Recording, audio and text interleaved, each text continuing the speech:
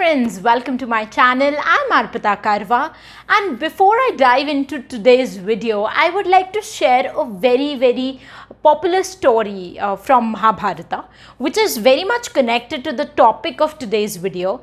I've always been fascinated by Arjuna, who is one of the Pandavas from Mahabharata, and whenever I'm reading about Arjuna, I always come across this story which I think all of us has somewhere or the other read when we were kids. So there was this story where Dronacharya, who is the mentor teacher of Arjuna and the other Pandav kids, so Dronacharya is giving archery lessons to all the Pandavas, and Dronacharya tells them that okay, you have to hit the bird's eye. Okay, you have to hit the eye of the bird, and that bird is sitting on the tree. So that's the task given to all the Pandavas. Except Arjun, everyone misses the target. And when Dronacharya asks each of the Pandavas that what did you see, somebody says I saw the tree, somebody says branches, somebody said leaf, somebody said bird. But when Dronacharya asked Arjun, what did you see? So Arjun said that I only saw the eye of the bird. And then Dronacharya counter questioned that did you see the bird? He said no. Did you see the tree? He said no. Did you see the leaves? He said no. So what else did you see apart from the eye of the bird? He said nothing. And he releases the arrow, and exactly the arrow hits the eye of the bird. And that is what Arjun is well known for. He is known as the world's best archer who has laser sharp focus. And when I read this story, the moral that I get from this story is that in order to become the best in anything, you have to imbibe in yourself certain qualities.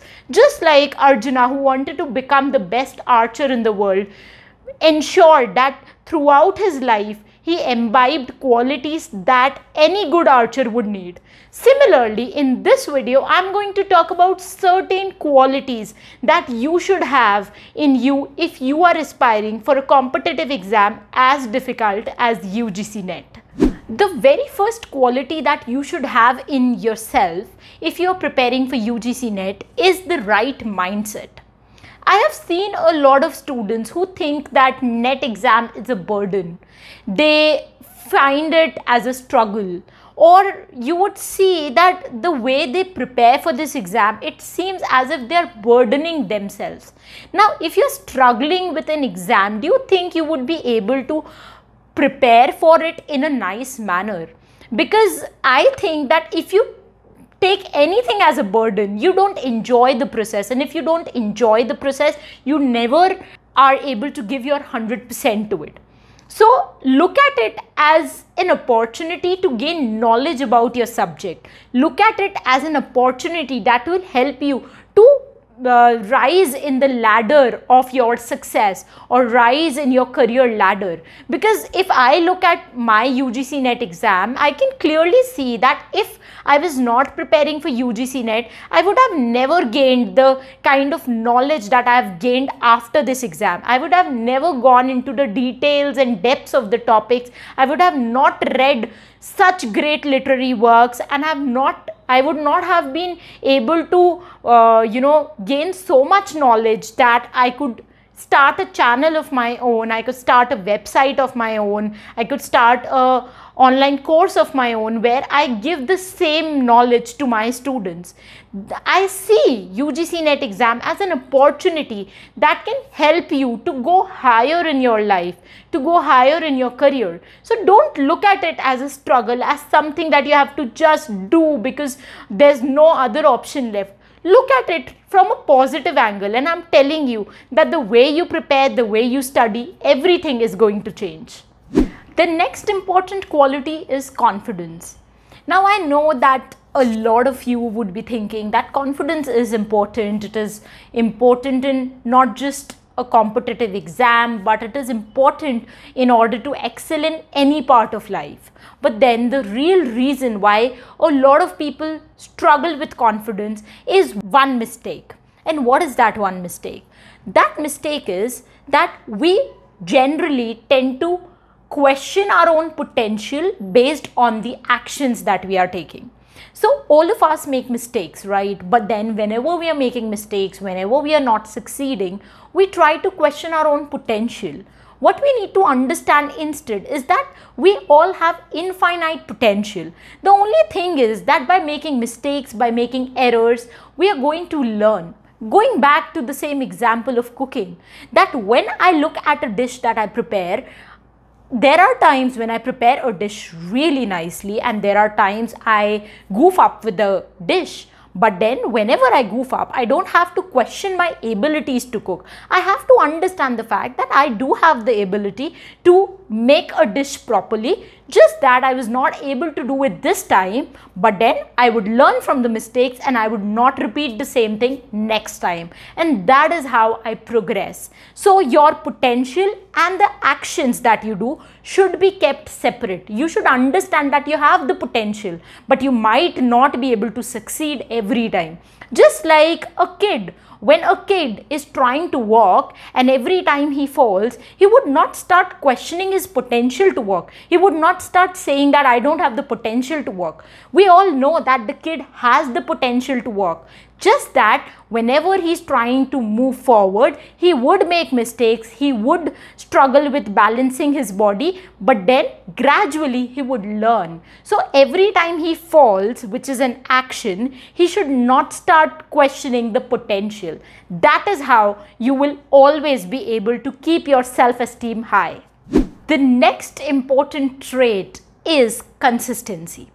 Guys, consistency is the key. Consistency is something that can take you to the last, because we all must understand that UGC NET exam preparation is not a sprint, it's a marathon, it's a long race, and you have to be consistent. You can't just study for 5 days for 10 hours and then not study at all. That will never help.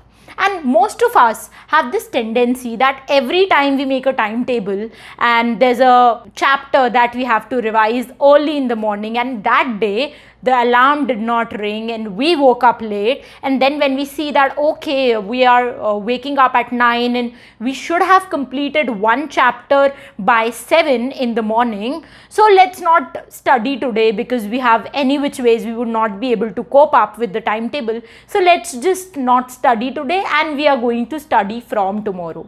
Now guys, this never works. I'm working with a dietitian these days, and that dietitian said a very nice thing to me a few days back. He said that whenever in any meal you eat more calories, suppose you had this temptation of having a sweet, so you had a sweet which was not there in the diet plan and you goofed up. Now you know that you have taken extra calories. Now don't start thinking that okay, just because you have taken extra calories in this meal, let me overeat throughout the day and from tomorrow I am going to follow a strict diet. Whatever you have done, don't get on a guilt trip, forget it, and from the next minute onwards, stick to the schedule from there. So if I have goofed up in breakfast, I had a sweet, a gulab jamun in breakfast, let me not make it affect my lunch. My lunch should be as per what the dietitian has told me. So just because I have not studied for those 2 hours, I woke up late or whatever, I did not study in this time slot that I have mentioned in the timetable, I should not let it affect the rest of my timetable, the rest of the day. Whatever I have not done, let me forget it, let me not get on a guilt trip, and let me start from where I can. Last but not the least, we have efficiency. Now what is efficiency? Efficiency means that your input and output should match. It should not happen that you're putting in a lot of input, you're putting in a lot of efforts, energy, and you're not getting result. That showcases that your preparation strategy is wrong. A lot of students make these kinds of mistakes. I have seen a couple of students who were not a part of my online course. Later when they joined my course, they were able to see where they were heading wrong. They focused so much on learning the publication dates, birth date, death date of the writers, that they did not touch upon the main topics like literary theory, criticism. They did not know what to study in a writer. They were learning so much about a writer, but when they were solving the questions of that particular writer, they were not getting it right, because they were studying information which was not relevant from the NET point of view. So that is where you have to see that if you are putting in a lot of effort.